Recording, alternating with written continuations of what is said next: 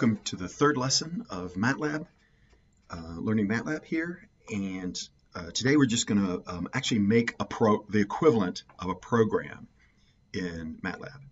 I've said it previously in class that there are ways to do really hardcore programming in Matlab, but the general form of how to get Matlab to do things in the way that we would normally program is called a script. So how to write a script is really what we're going to do today. What I did was I created a new folder called Matlab code, just like I have a folder called C code, and we're going to put all of our Matlab scripts in there. And I'm not going to do it for this particular lesson, but normally you would make a folder for each lesson and put the script in the lesson and the data files, just like you did with C. That's just good organizational advice. So I'm going to start Matlab.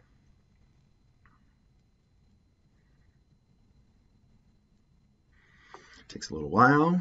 I'm going to, okay. And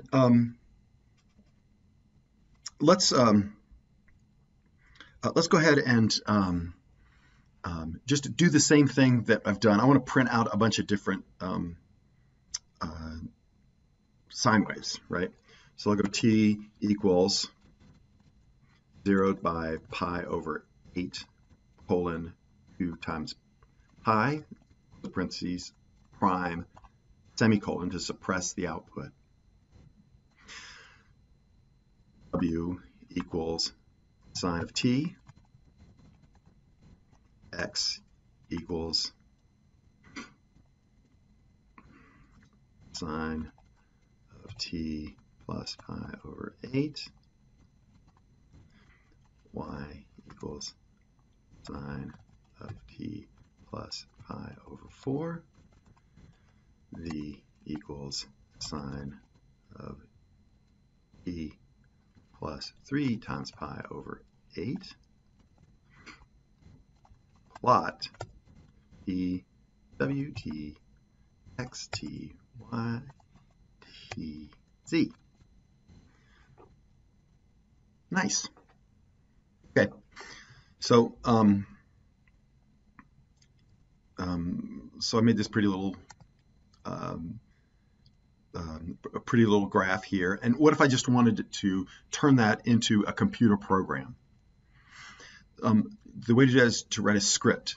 Well, why do they call it a script? They call it a script because basically it's like an actor reading a script. So you're just giving the commands that you would normally run in this environment window to Matlab directly. So it's just a way to turn me typing these commands into an actual program that I can just run I can just call one program name and it would run all these commands. That's why they call it a script.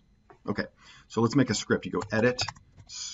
First off, what I did was I went in here, and you want to change this to your directory to be your Matlab code directory. So just use this tool up here to go ahead and navigate through that. You just go to browse.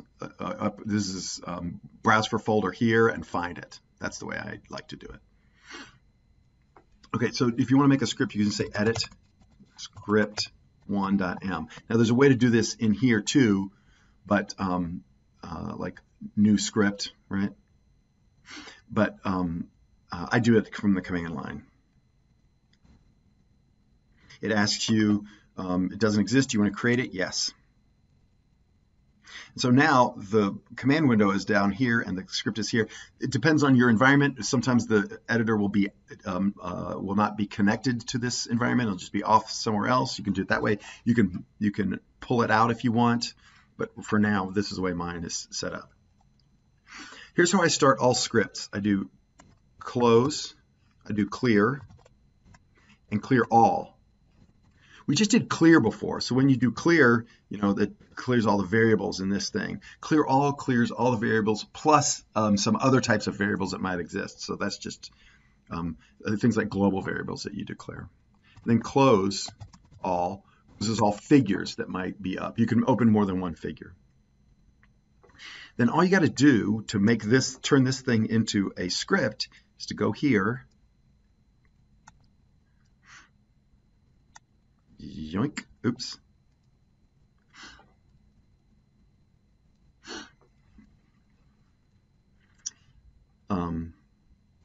copy, oops, copy, Control C, paste. You notice it took you didn't even have to take the little double arrows out. It just did it for you. I just recorded those commands into a file, script 1, and then I save it.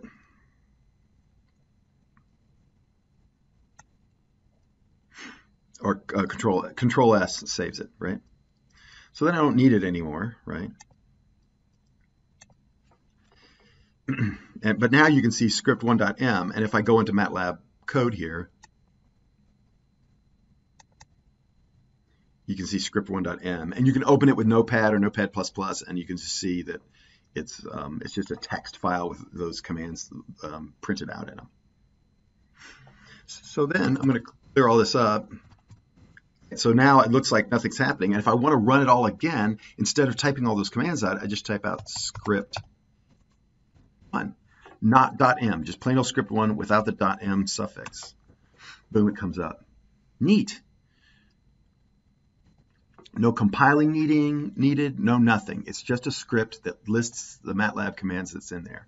Because there's this MATLAB environment, where C, there is no real environment. The operating system is the environment. You have to compile and link and turn it into a program that's executable from any operating system here. In order to run this script, I need MATLAB installed in my machine.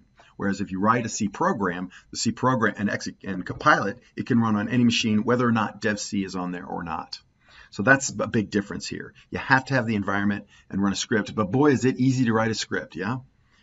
That's it. And so next time we're going to write another script to actually do something. And eventually we're going to write our own function. That's the next few lectures. That's it.